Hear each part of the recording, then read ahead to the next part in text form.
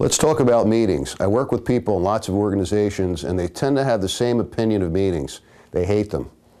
There are three major concerns I hear about meetings. Number one, people say that they're not productive. Number two, people say they're too long. And third, they say very often they're not even necessary. But it really is necessary to have meetings in our organizations to keep people informed, to solve problems, to make decisions, and to keep projects on track. So let's talk about several ways that you can ensure that the meetings you have in your organization are productive, waste less time, and are interesting enough to get people to participate. First thing we recommend is to start meetings on time. Don't wait for the latecomers and don't catch them up once they get there. One of the things I've found is when you don't start a meeting on time, eventually nobody gets there on time. We want to remember that we waste a lot of time getting people to the meetings, getting people to return to work, and the work interruptions really cost us a lot in terms of work hours. So always start the meeting on time. Second thing to do is to make sure you have a clear agenda and get agreement that everyone will stay on the agenda throughout the meeting. Sometimes people deviate from the agenda with side conversations or bring up items that really are not part of the purpose of the meeting. When this happens, the meeting facilitator needs to do what we call interrupt and redirect. And the sooner you do it, the better.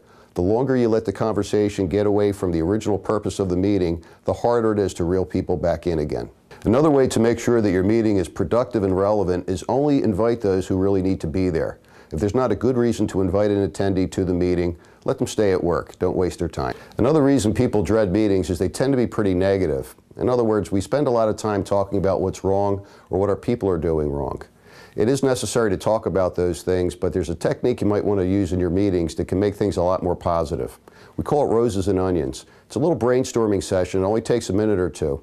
The roses part of it is you ask your people, the attendees of the meeting, what are the things that you're most proud of since the last time you got together?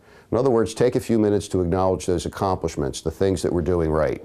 Now that we've acknowledged the roses, it gave us an opportunity to start the meeting off on a positive note. Next, we're going to brainstorm the onions. In other words, what are those things that we're least proud of or the things that we really need to work on? Another thing to do is make sure that we're summarizing early so that we can end the meeting on time. When we end the meeting, we want to summarize the main points and thank the participants for attending. If you'd like to have more information about how to facilitate and participate in meetings more effectively, please give us a call or visit our website, stezzitraining.com. Thank you.